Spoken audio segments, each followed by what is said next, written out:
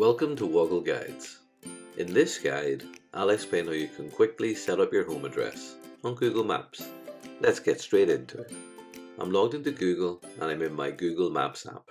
It's quick to add your home address location on Google Maps, but it can be tricky to find if you haven't done it before.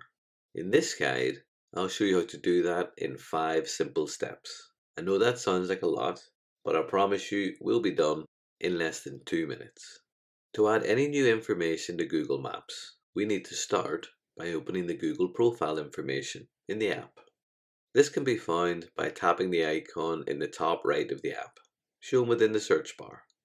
On doing that, a number of options are displayed. We're interested, however, in opening the area called Your Data in Maps section. Let's quickly tap once on that link to choose it.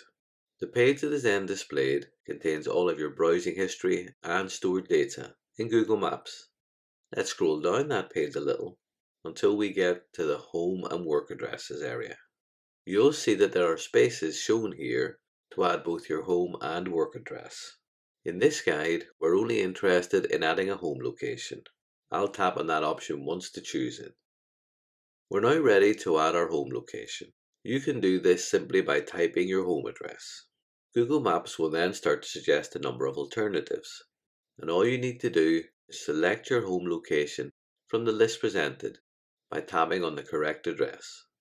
Once you're happy that the correct address is displayed in the box, we can then move on to the final step of this guide and tap on the blue Save button.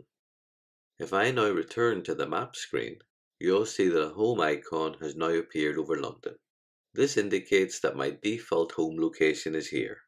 If I tap on that icon, more information about my home address is displayed. I hope you found this Woggle guide useful and learned something new. If you have, please like this video or subscribe for free so that you can find out when new guides are available. Thanks for watching, and do look after yourself until next time.